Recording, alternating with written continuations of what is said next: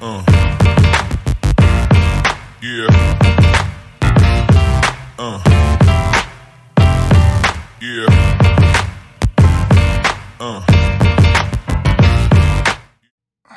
Good morning or good afternoon, whatever. We are bringing you a Modern 500 today. We got 4 rounds with a cut to a top 8. And we're starting off with Zach Barker on Storm and John Parker on Creativity. Ooh. You guys are good to go. Hope the one out there. I don't know if it is. We'll see if they start playing or not. Well, if not, I guess I'm going to be heading out there to tell him. I won't start the clock until I see him make a game action. Looks like Parker is still deciding on his mulligans. You want to be the keeper of these? Not really, but sure. I'm just ask you questions. Does he have this in his list?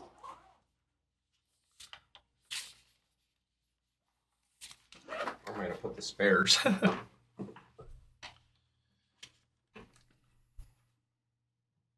Yeah.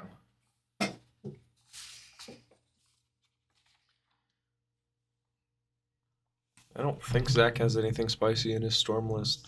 No, he's been playing it a lot. He's new to Modern. Yeah, this is like just his deck, and he's been getting better and better each week. Okay, they're starting, so I'm gonna start the clock. All right, here we go. Round one. I will say Zach is one of the most impatient Storm players I've ever seen, and sometimes it works to his benefit because he's looking for a fast Storm. Sometimes he runs his shit out a little too early, I think, but honestly, against his Creativity deck, that might not be a bad thing. Yeah, he's going to need to hit the ground running against a control deck like this. Doesn't look like he has a mana reducer in his opening hand, which... Oh, yeah, he does. It looks like he's got one. He's got a Baral there on the left side of his... All right. Let's see what John's working with over here. Well, there's a fatal push for that Baral that's going to come down next turn. It'll be unfortunate. Another Manamorphose for Zach. Okay, I like that he's not just running the Baral out here. Yeah, when your opponent has 2 open mana like that. That's something I saw him get a little better at last night. Like he actually was able to, on 3 mana, play the Baral and just go off. And I think in the past he's been a little hesitant to do that. Although no third land is going to be a problem. Yeah, I mean, I guess in worst case scenario, if he doesn't draw one next turn, he could spin his wheels a little bit with Manamorphose. But I didn't see what he did with the scries on Serum Vision. I also was not paying attention to that. We're awesome at this. Hey, it's first warm up game. Oh yeah, by the way, Dustin Holler doing the coverage today. Joining me in the booth is Wes Williamson, local legend. No, I wouldn't go that far. Mono red extraordinaire. Burn and prowess enthusiast. Yeah. Spreading seas on the mountain. Okay. Ooh. Take another blue source. That's. If he left an island on top, he's going to be feeling it. That does stop him from casting Manamorphose. That actually helps him because he really wanted to draw another card to get closer to that land drop. So. Well, there it is. That actually really did help him. He can make goblins this turn. I don't know if that's good enough, but he can do it. Yeah. Let's see what he follows this up with. Yep, he's getting the counters out. He's ready.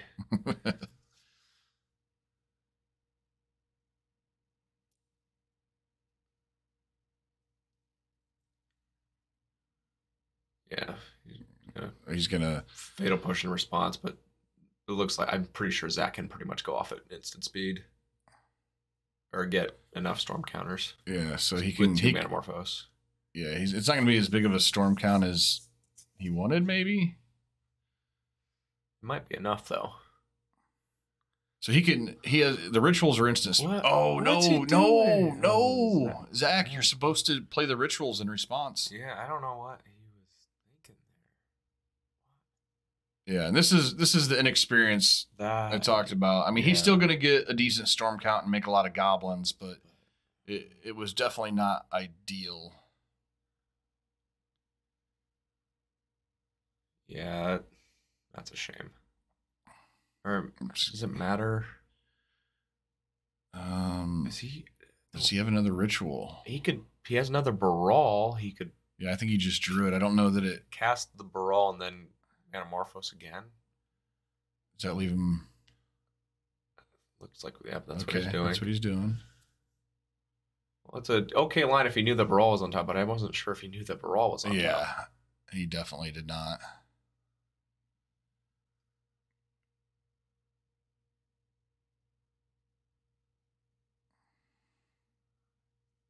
All right. It's a lot of goblins. Shit ton of goblins. What do you have to say about it? Well, let's see. I'm not seeing any board wipes in John's list. Yeah, and with this many goblins, I don't think that, like, even Archon of Cruelty gets you out of this, right? I mean, that might just be enough. He just sacks a goblin. Yeah. Oh, nice 7-drop. I'm gonna sack a goblin. Is it a 7-drop? I believe so. Okay, he's scooping it up. Yeah, it's a lot of goblins. Yeah, and this is like when it started out, like Zach was kind of like the underdog because like he was kind of definitely not new to Magic, but new to like the competitive arena, and started playing in the Monday League and picked up this deck because he wanted to get into Modern, and just I think he's to the point where he kind of wants to try something else, but he also knows he hasn't mastered this yet, and I applaud him for sticking with it because I could never do that. John does have 2 Fluster Storms in his sideboard. Yeah, he's grabbing those right away. Yeah, I would too. He grabbed a red card there. I missed what it was. Is it Anger of the Gods? Maybe not. He has. He just brought. He has. He only has the 1 Anger. Yeah, those Thought Seizes should come in here. You said it was a red card? Yeah. He's not bringing Cleansing Wildfire, is he? How many does he have in the sideboard? 2. No, he's not bringing that in. Well, he's got... Oh, Rakdos Charm, maybe? That's probably what it was, yeah, for the Graveyard Hate. Yeah. Okay. Yeah, not bringing in the Thought Seizes, which I actually think Hand Disruption is one of the most powerful tools to fight against Storm. They need a bevy of cards, and so just 1-for-1ing them is actually, like, really good. Zach, I don't know what he wants to bring in exactly. Yeah, and this is the worst part of his game right now is sideboarding. I think he doesn't know the meta well enough to. Also, I find it really weird that he has. Okay, well, he knows enough. He's showing us. What a guy. Oh, but he's showing us a little too far to the. Okay, I think I saw repeals. Yeah. Or you know what? He knows this match. He knows this match well enough. He knows that. Oh, has he played against? He must have, because Vandal Blast and Repeal are both good when your opponent's targeting a token of some sort. So, okay, he knows enough. That's good. John's taking another look at his sideboard. He's sideboarding a lot. Bringing those, I think he just put the Thoughtseize in the sideboard pile. This is actually correct. Yeah, but I just don't know if you want to bring in that many cards. Flusterstorm, Ashiok. Ashiok, it's a lot of Graveyard Hate. It's a lot of Graveyard Hate for 1/4. Although he is a Reanimator deck, and the cool thing about Ashiok is you can target yourself. I guess. To mill yourself and then exile your opponent's graveyard. Oh, I hate that. I just don't know how much you want to cut in a deck like this. At what point are you over sideboarding to the point that you're taking out of what your deck wants to be doing? The alternative to that is, like, can you just next level here and turn into a control deck and cut the creativity and just turn into a Reanimator deck?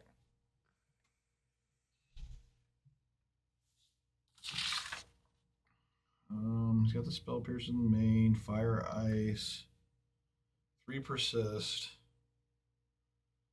I don't know. Yeah.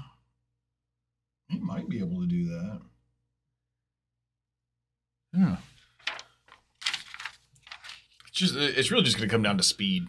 Yeah. And I'm just wondering if the creativity is just a turn too slower than I guess that's why you bring in all this disruption. those thought seizes will be key if he draws them. I don't see a mana reducer in Zach's hand.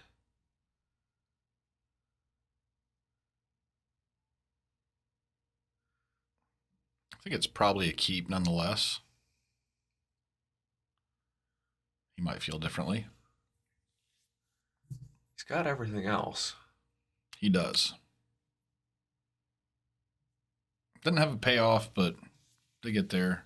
Yeah, Actually, a little shy on cantrips also. Maybe this isn't a great hand. He is on the draw this game.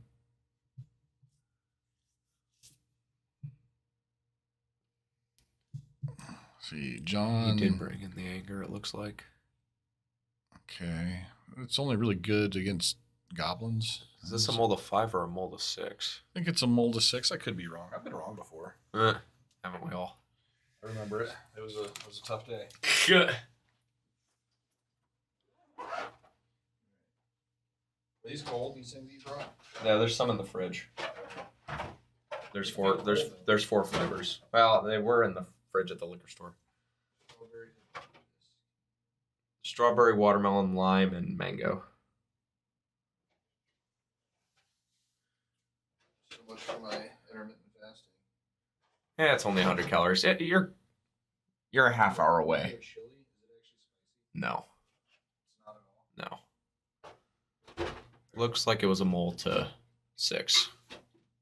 All right. Did he keep a 1 lander though? It looks like he did. Yeah. He's got 2 bolts, fire ice, and anger. Yeah, that's not ideal. Sometimes you just feel it. I guess. Sometimes that field is not what you need though.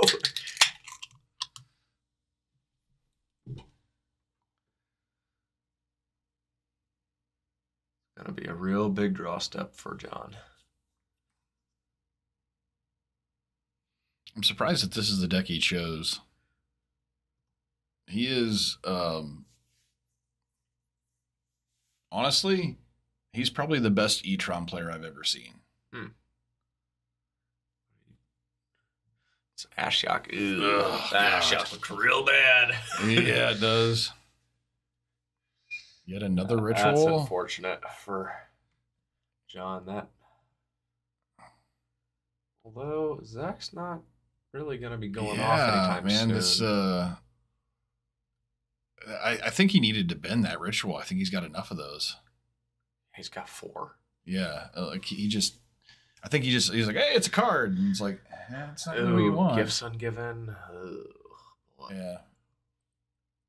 Real misplay, I think, not bending that last ritual. He should be a card deeper into his deck right now.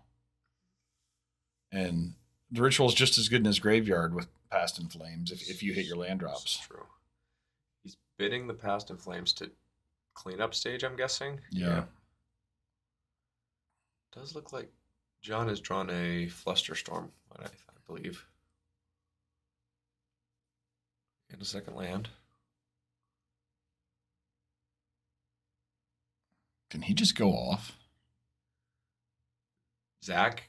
Yeah. If he, I mean, he's because he has gifts. I guess like he's got so many rituals. He nets 1 mana every time. Like if he goes and gets like 2 mana reducers, doesn't look like he's gonna pull the trigger.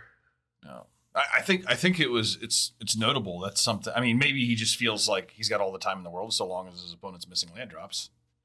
Yeah. I don't hate that thought. He's also probably going to end of turn gifts here and just try to go off that way. He can ritual into gifts. Interesting that he chose the red side of that land he just played. I guess creativity does need 4 red sources. No, Zach. Oh, Zach? Yeah. Okay. Maybe he's worried about another spreading seas. Possibly. Like you saw in game 1. Yeah. And his hand is all red. This is true, but usually it's red mana is not the problem in the Storm deck usually. Oh, Zach's pulling it. It looks like Zach's about to pull the trigger. Yep. Yep. Does John have responses? He's got he the has Flusterstorm. Yep. That'll counter that.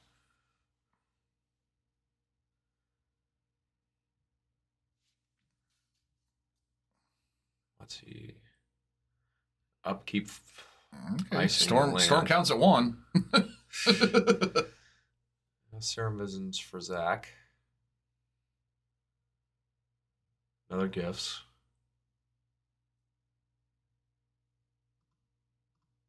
Bottom 1, top 1. Oh, it's a Baral instead of gifts. My bad. He found his reducer. He's about to lose his graveyard. Oh, no. Oh, okay. Well, bye, Baral.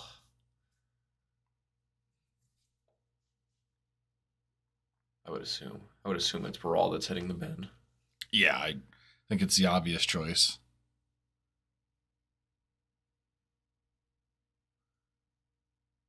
Unless he's desperate to use Lightning Bolt. Yeah, it's just so hard to put a bolt on the stack with an active Baral. Wow, okay. You actually went with the, I think that's Echoing Truth? Yep. I believe that's what that is as well. Oh, Morphos. But a remand over there. Okay, that's what he's thinking. Nope. It's a really good card. Now you can probably untap, and all of a sudden this Ashiok's going to look pretty good.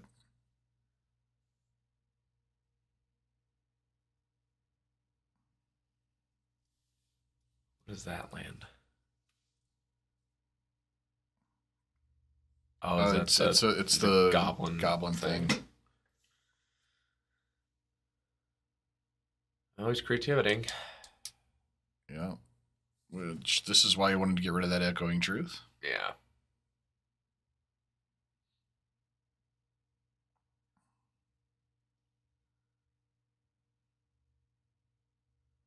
There's the Archon. Yeah, and that's just game.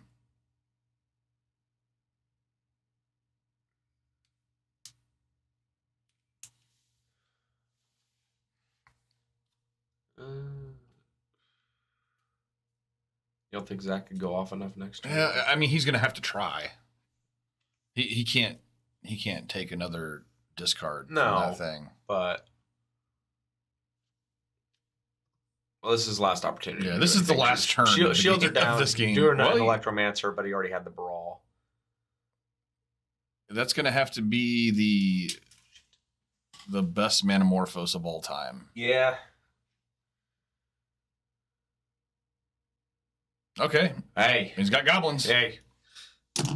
We still got a game here. So Storm count at 2. Like, he's like, I'll draw the card before I get the cards out.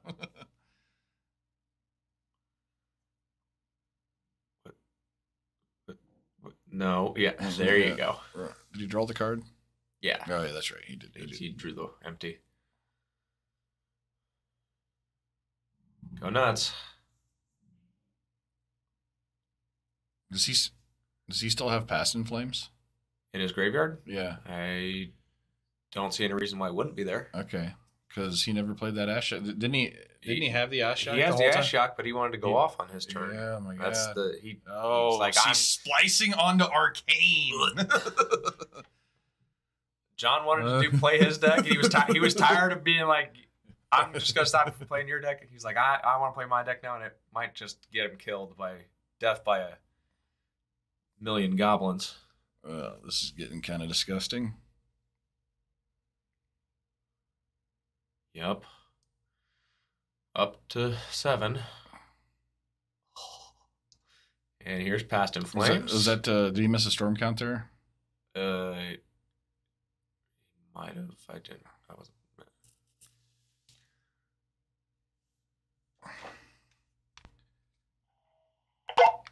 I think you missed one on the storm count. That was terrible. That is squeaky. Not sure it's gonna matter. He just gets to play his whole graveyard again. He can do whatever. Does John have a? Did he have a Anger of the Gods in his hand earlier? He did. That's the only thing that's gonna save him. I think that might be an Anger of the Gods right there that you've got your mouse on. Yeah, I think the second from the right card, I think, is Anger of the Gods. So this is the middle one. This is probably all going to be for nothing. Yeah. Oh yeah, he's got it. Yeah, it's the second card from the right. Yeah. Man, this is a lot of wasted motion. This is all, man. At one point, if you're John, you just be like, honestly though, there are some cantrips in here. He might actually, and he's got gifts. He might actually be able to grape shot kill here. Oh, yeah, yeah. Because he's gifting right now, and this is not good for John. No. Does he go for it? I assume that's grape shot. That fancy looking one. No, yep. There's right there. Now it's another past. Now John is going to die. Flames. Yeah, another. Yeah, past. now he's dead. Most likely. You just got to get 7 more on the storm count. That's pretty easy. Yeah, it's pretty easy when your graveyard's also your hand, and you have 7 floating mana.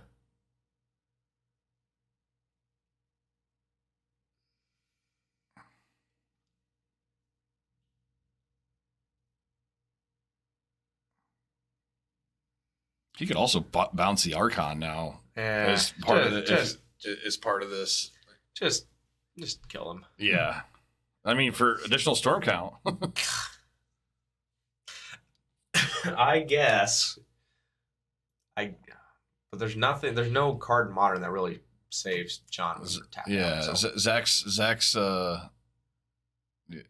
like pointing and basically saying, "You're dead." I don't think there's any way that you can split these. No, I hate being in John's position. You're like, I know you agonize over the split, knowing it's just not gonna matter most likely. Yeah. Especially when he's already cast Past in Flames.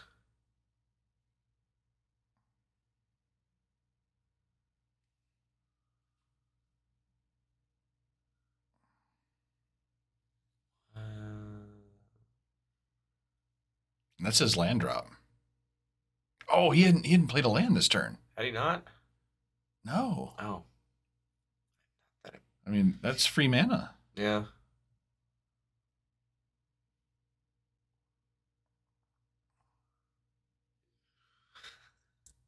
I get the feeling he's going to get there. Yeah, it does seem likely. He's just going to cast everything here, and it'll be a brilliant grape shot. He already used his Manamorphose that was in his graveyard. He must have. Yes, he did. He's out of blue mana, which is why binning that land. Did he bin it? No. Or he did. He binned it. He binned it with the Consider.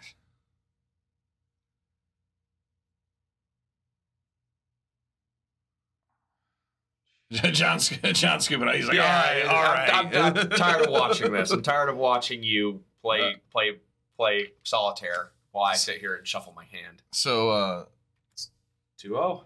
Yeah, you got there. So it's funny. So Zach, like I said, kind of new to this. He had his first 3-0 last season, but he was never on camera for any of the matches. He was just like the quiet 3-0, you know. Yeah, and then last night we had him on camera and against Isaiah on Blue Eye Control, and he just wrecked Isaiah. And I came over and he was like sweating. He's like, it's the first time I've ever won on camera. He's like, I always lose. So now he's got a groove on. He's two in a row. So, all right. Well, that's it for round one. We'll peruse the room. If there's a match that looks like it's still going deep, we might get some bonus coverage, but otherwise we'll be back in 27 minutes or less. Hopefully or more. Less. So stay tuned. Yeah.